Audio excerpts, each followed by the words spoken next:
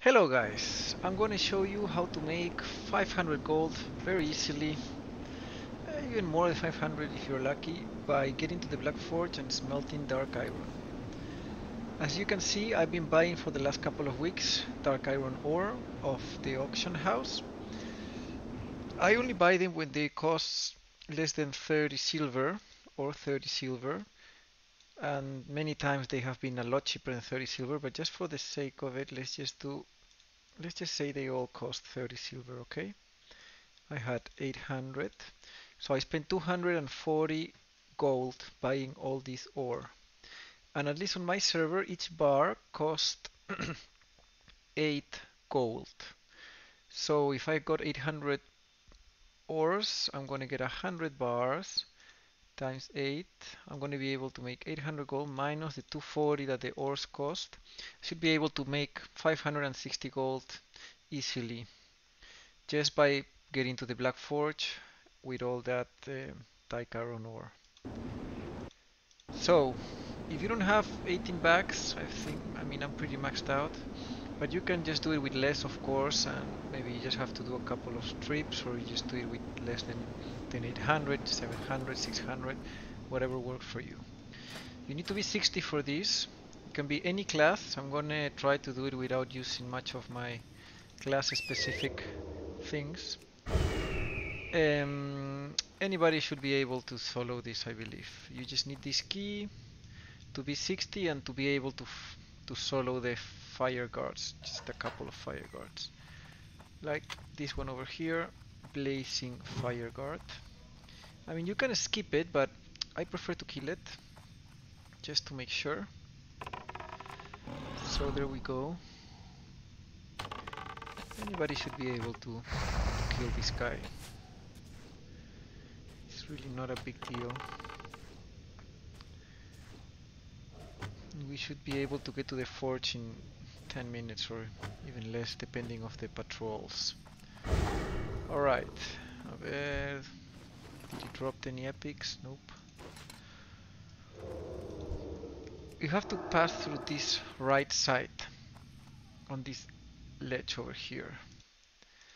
But this dog is gonna aggro. The dogs have a little shorter aggro range than this unit, so we're gonna kill this dog.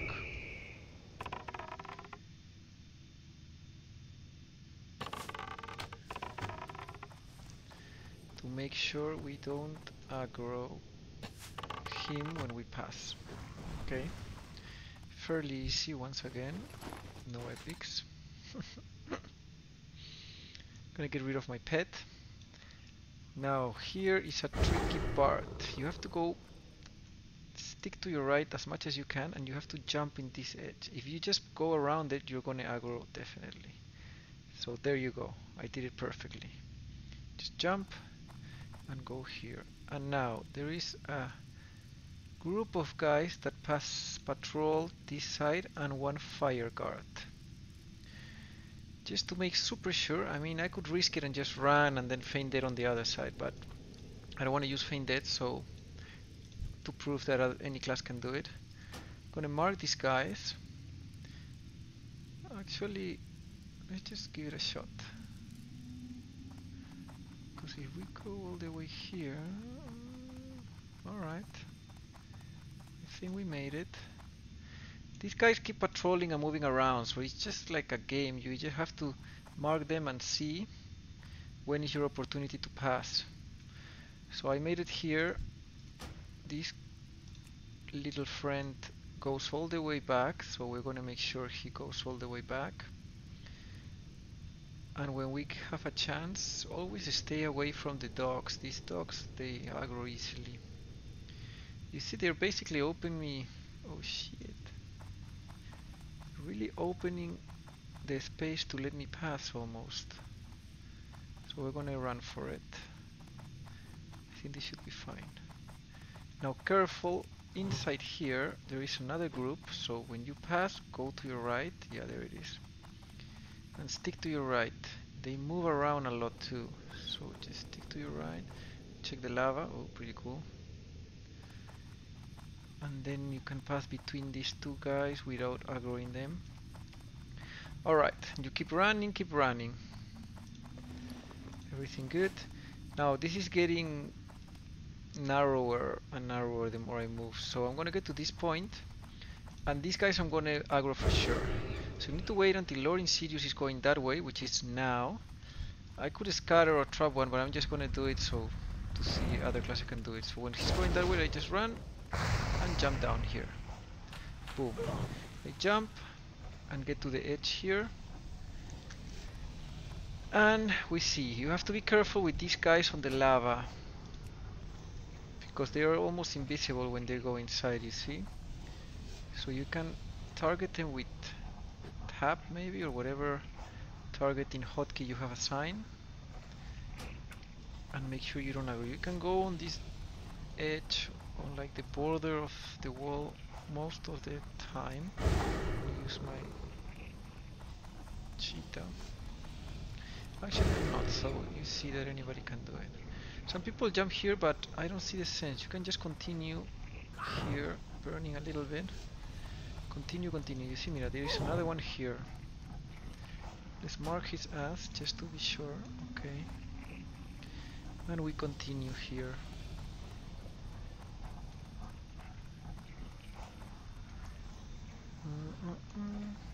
Alright, alright. Gonna get up here. Now here there is another one, that is the one that, fuck me, I can just, I don't see it, but I can just, with tap I can target it, then I can mark it. Boom, it's right there. So I saw many people that, I'm gonna heal with a bandage, jumped here on the right side and jumped to the island, and then you can stay on the edge of the island, because on the top of the island is just full of fire lords, fire guards.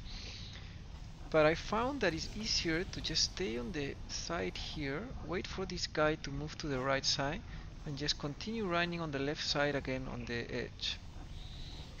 If you are too low, or you don't have that many HP because you're not as geared as I am, you're gonna need to use a healing potion. Maybe I will need to use a healing potion too, but I have done it several times without having to use a healing potion. So you just wait here for this little guy to go away, and once it does, I think that's far enough. Yeah, definitely. You just jump and run for it. It's good if you keep jumping. I think you burn less.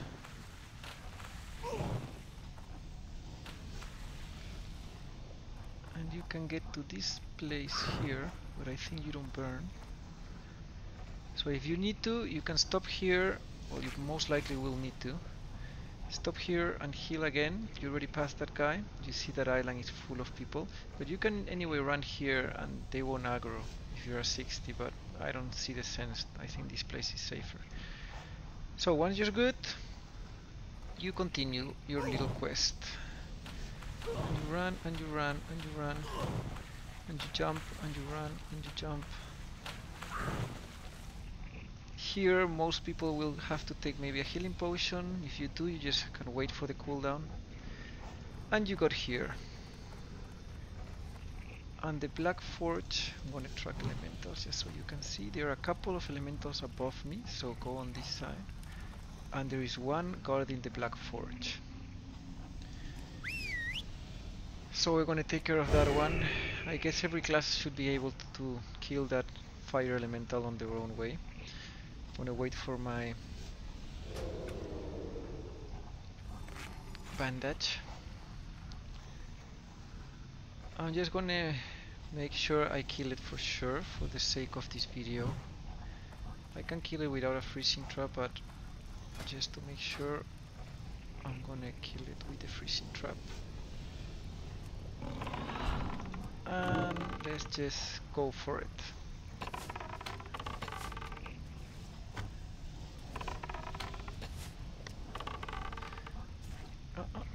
Didn't reach.